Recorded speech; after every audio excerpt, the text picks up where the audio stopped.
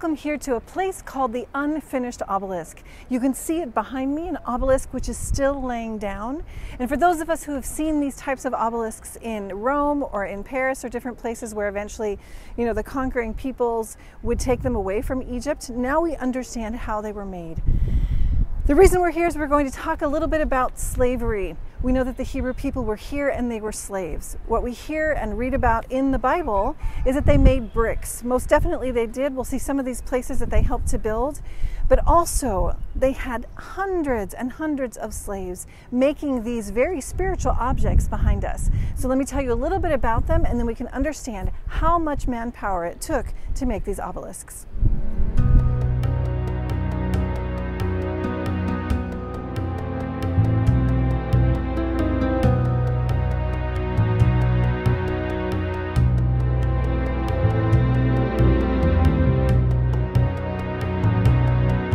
From this vantage point behind me, you can see again this part of the obelisk, and also down below. Behind me, you can see even today, in this very hot part of the summer, which is just ending and the winter's coming, you can see the reeds and you can see water.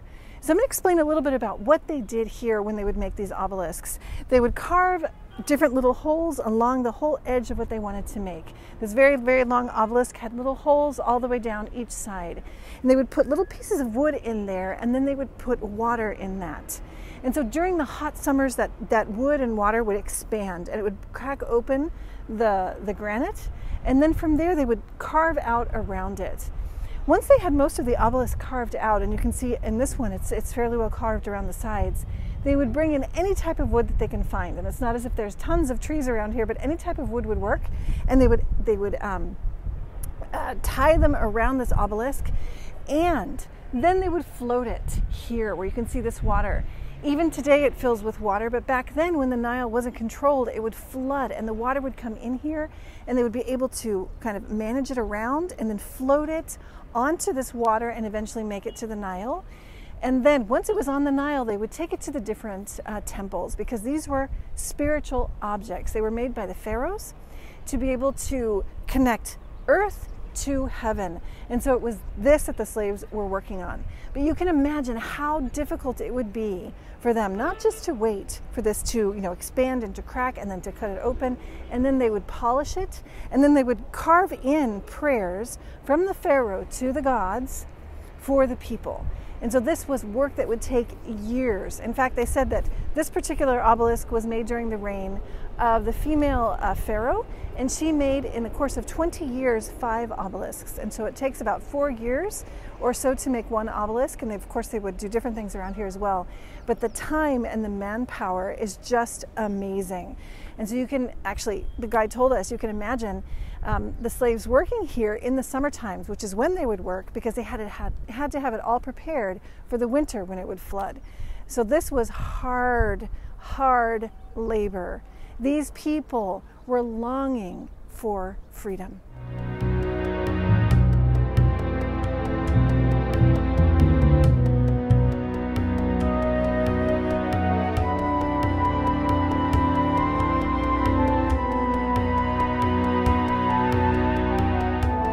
From this vantage point down behind me, you can see the entire harbor where they would have the boats waiting for this place to flood. So let's talk a little bit about what happened to the people in Exodus. I want to read from the book of Exodus chapter 1, starting with verse 8.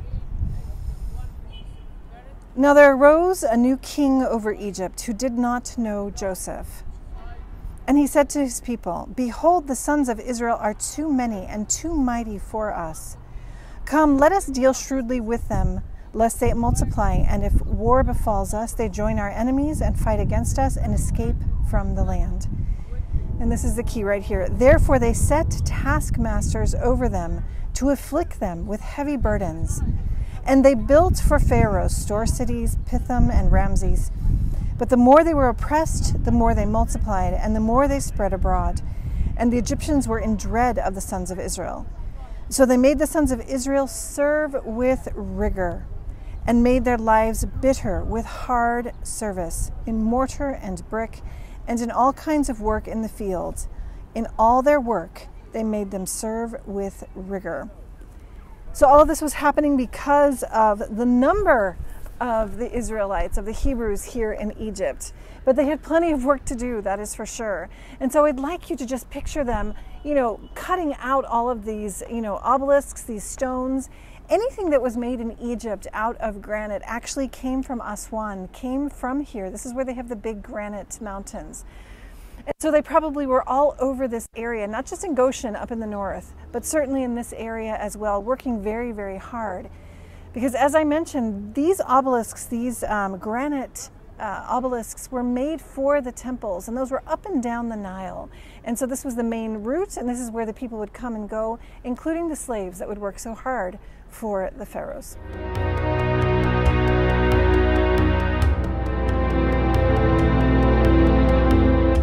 As we make our way up the Nile to some of the most striking temples and funerary monuments in Egypt, we need to remember that there were a lot of slaves in Egypt at that time, and the ancient Israelites lived in the north in Goshen, over 500 miles away from the granite quarries to the south, about 400 miles from the great temples in Luxor. Karnak and Luxor temples were built they were beginning in the year 2000 BC, with a lot of construction between 1600 BC, 1200 BC. All of this coincides with the time of the Exodus. Did they work there? Well, we don't know. But what we do know is in the temple of Karnak, the god Amun was worshipped, the god of the creator of the universe. At that time, he became known as Amun-Ra. Ra was the god of the sun and of light, who traveled across the sky every day in a burning ark or boat from east to west. Also in Karnak lived Mut, who was the mother goddess, the mother of everything, and of the moon child named Khonsu, and Khonsu's name means traveler. The three of them would visit the Luxor temple from Karnak during the Opet festival. And the most important thing, however, is the proper transmission of the royal Ka. And that's the ensuring of the maintenance of kingship through the soul, the Ka, of the legitimate king. So Karnak and Luxor have a striking majesty that reminds us of our great dignity. And this dignity brings us and the ancient Israelites to cry out for freedom to be able to live that dignity. Let's go see these temples. As we're walking through these pylons, we see the sun rise right in front of us. This is exactly what the Egyptians were thinking when they built these temples, because the Amun-Ra, the god of the sun, is coming up straight over the mountains, which the pylons represent, and you see his sanctuary right in the front. And then right in front of us on the other side, as I turn around, I am looking at the Valley of the Kings, and that is on the west bank of the Nile, where they are buried. So the sun has been born, and now it's going to die as the day ends on the other side. Walking into this beautiful, huge temple of Karnak.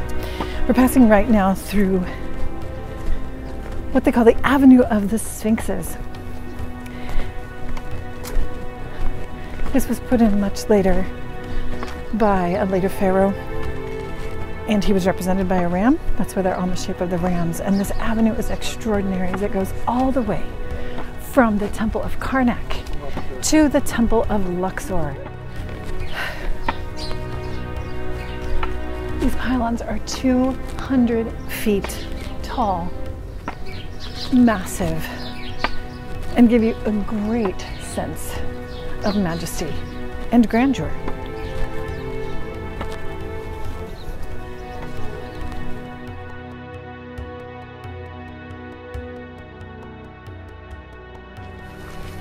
We are walking toward one of the most extraordinary sights, I think, here in this unfinished part of the temple of Karnak. And these are the mud bricks here on this side of the pylon. The pylon just means this big wall that looks like a mountain.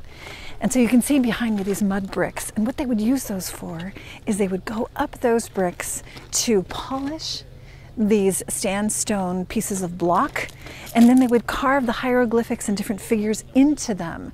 And so they would then eventually take these mud bricks away, which is just an extraordinary way of them to make these kind of temples and figures. And I'm going to take you over here so you can see an unfinished column as well. These are not like obelisks that are made from one piece of stone. These are actually different pieces of stone brought together, piled on each other, and then with the same style of mud brick, they would put the slaves or the workers next to them, and they would polish them, probably with granite, which was certainly a stronger stone, and put sand between the granite and the sandstone, sand it down, and then carve very deeply the figures into these columns and into these pylons, because this was Ramses II, who wanted to make sure that all of his story would last for a very long time, one of the greatest builders and greatest pharaohs of this time.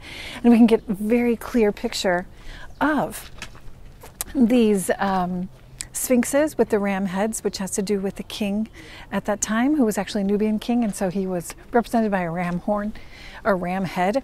And these would actually be outside of the temple. So this would have been outside of the temple, and then it was expanded later. We're going to head down this way and show you what Ramses III, who came, of course, after Ramses II, built specifically for the god Amun-Ra, who was the main god in this temple of Karnak.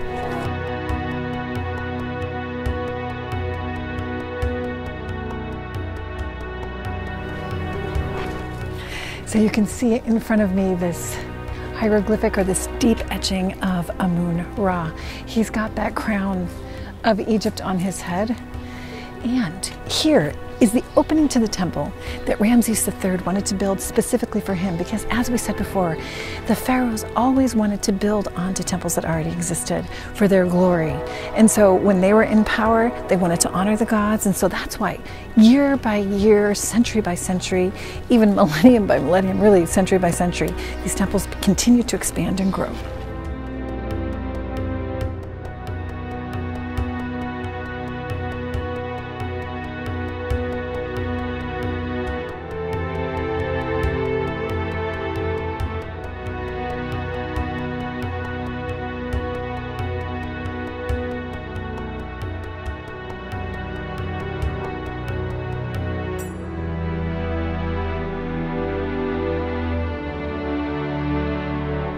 This place in Karnak is so massive and so beautiful. It can't help but almost raise your mind and your heart to God.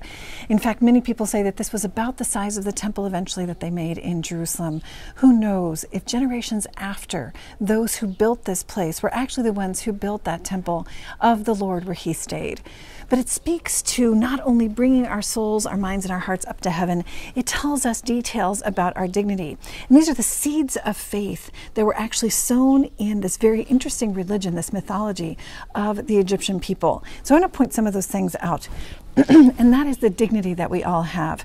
Now, here in these temples, we know that it was Pharaoh and the priests that would come in here. Pharaoh for a number of reasons that we'll talk about when we go to Luxor.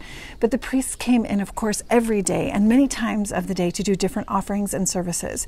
And they wanted to make the gods happy. Pharaoh came in because he was the one that was in communication with the Lord. He was the one that became for centuries and millennium, divine. That's why he became a god for the people here in Egypt, especially the Pharaoh Ramses II, whom we know very well, Ramses III, who helped build some of the beautiful parts of Karnak. And so they had great dignity in the eyes of all the Egyptian people. Now, we are reminded in our Christian faith that all of us are made in the image and likeness of God. It wasn't just the Pharaoh. It wasn't just the priests. All of us are called to enter into this temple. In fact, all of us are called to be like this temple because we are created in his image and likeness. And just as we walk through that huge forest of columns, each one of those columns is beautiful in and of itself. And so there's the divine beauty in each one of us. It's present in every single human being, but also if you take it all together, that's what makes it so extraordinary.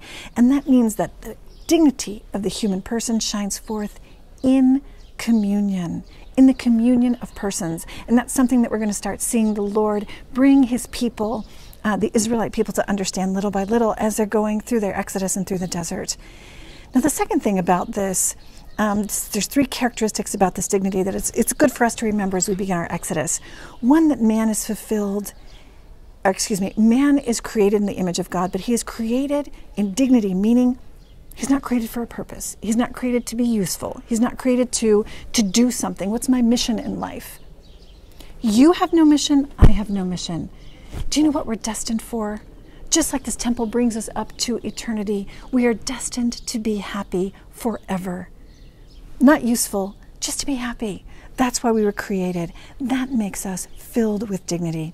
Secondly, every single person participates in the light and power of the divine spirit.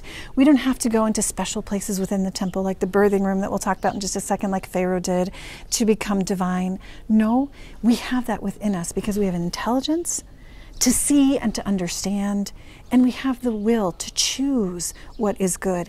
In fact, our dignity allows that choice to bring us to greater and greater perfection. In fact, we have this voice within us, and that's the third thing, and that's conscience. It's the voice of God.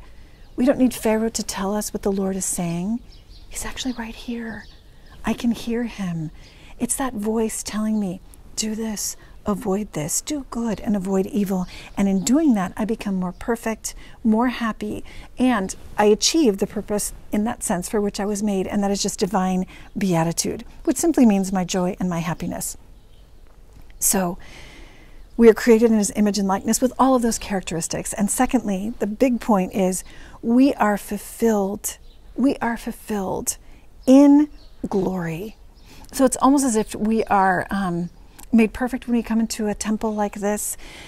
And I want to just quote from St. Augustine. Remember, he was writing in the 4th century, and he said in his Confessions, when he's talking to the Lord, "How is it then that I seek you, Lord? Since in seeking you, my God, I seek a happy life. Let me seek you so that my soul may live. For my body draws life from my soul, and my soul draws life from you." Our dignity means that we are fulfilled in our call to beatitude. We're going to keep that word in our minds and hearts as we go through Exodus and then make this typological jump into the New Testament. We're fulfilled in bliss and joy in the unity with the Lord himself. It's not just Pharaoh. No, it's each and every one of us that are united with the Lord, entering into his kingdom, entering into eternity, into the vision of God, the joy of the Lord, and God's rest. So as we continue to look through this beautiful place of Karnak, and we take that passageway, that alley that takes us from here to the Temple of Luxor, let's remember our vocation to divine beatitude and recall the dignity that we have within us and that we are called to live in doing what is not only living a life, as we see in these hieroglyphs, but living a suitable life, a life that is good. Follow me.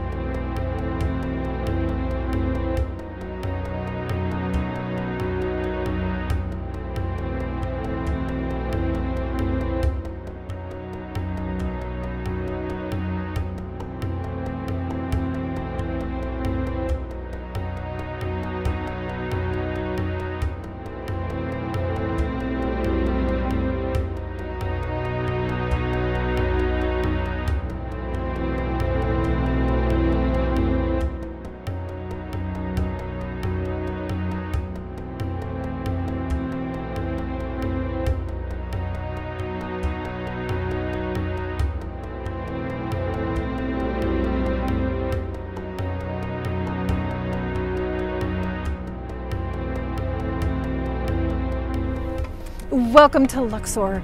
We have just made this 3-kilometer long path with these sphinxes that lines the way all the way from the Temple of Karnak here to Luxor. And the reason they line this path is an ancient ceremony called Opet, which I'm going to tell you a little bit more about when we go into the temple. But one of the most important things to keep in mind is this is almost like an analogy of that pathway of Exodus, a pathway to freedom. At least when we're taking this path with the gods on their shoulders, as the Egyptians would have carried the goddess and the goddesses, the god and the goddess and then their son from Karnak to Luxor, it reminds us of our great dignity, where the angels will guide us and carry us on their shoulders, on their wings, into heaven. So as we continue our Exodus journey, let's remember why the Lord is freeing us from so much.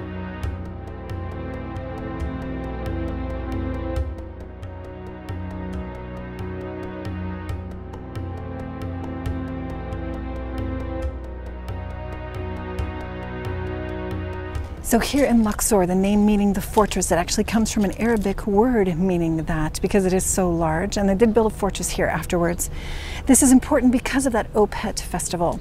You can imagine how incredible it would have been for the gods to be carried from Karnak all the way here, but they didn't only carry them on their shoulders, they actually put them on the Nile, even though the two temples are parallel to the Nile, because they were in boats. Now these boats have nothing to do with water. They actually go over the sands toward the sun, the setting sun, which would be toward eternity.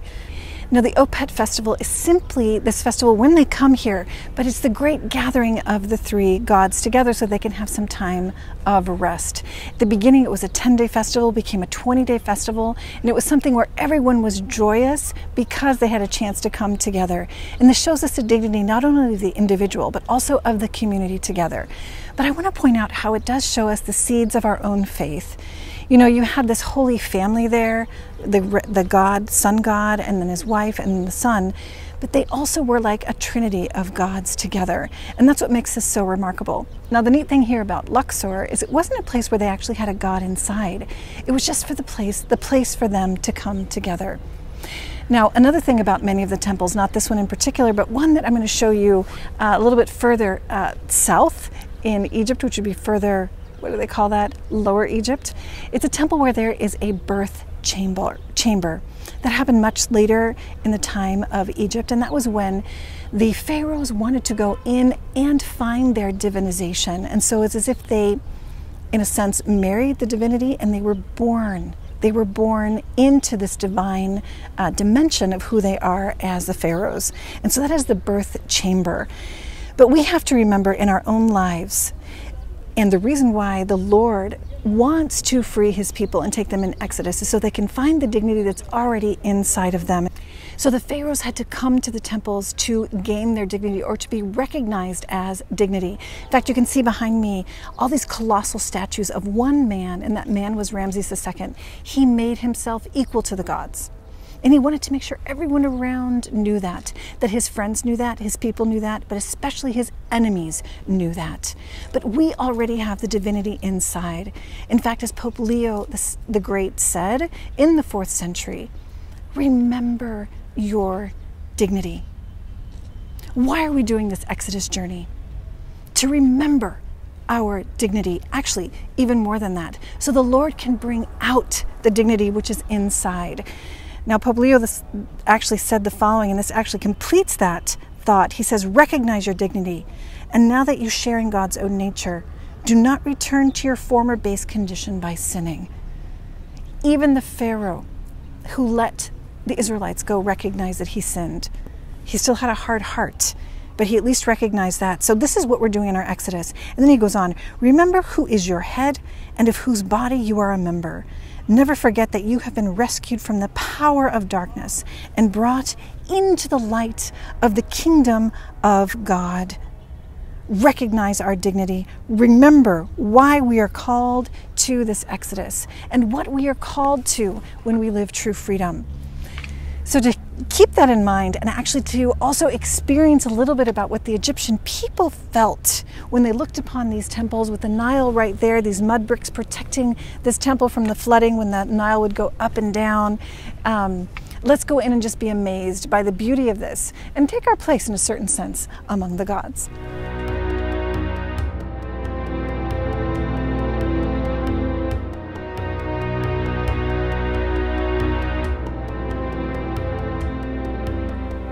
These temples, funerary monuments, and so many other structures like the store cities of Pithom and Ramses were built by a combination of paid hard laborers, prisoners of war, and slaves.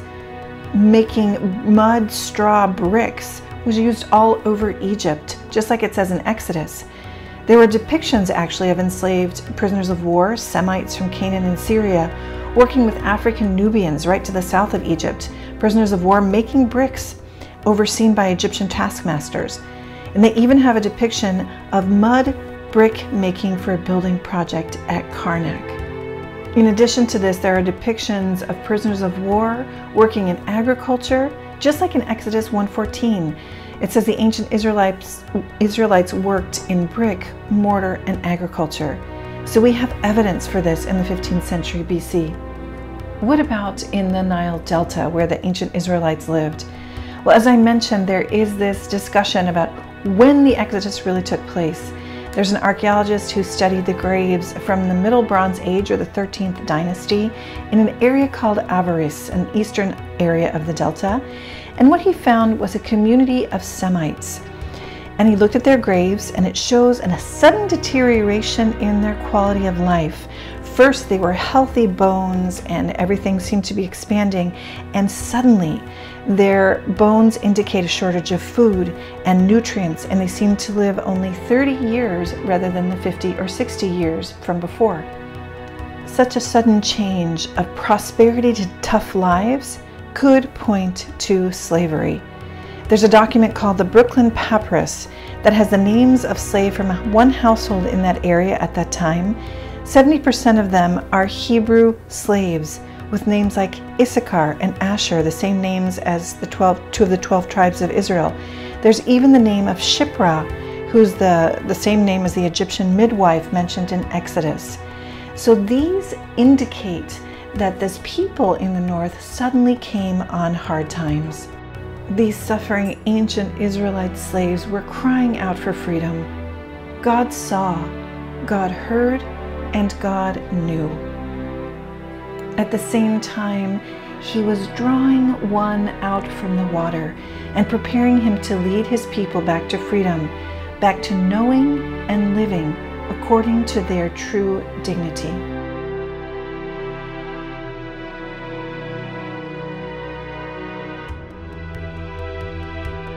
Thank you for joining us today in this wonderful walk.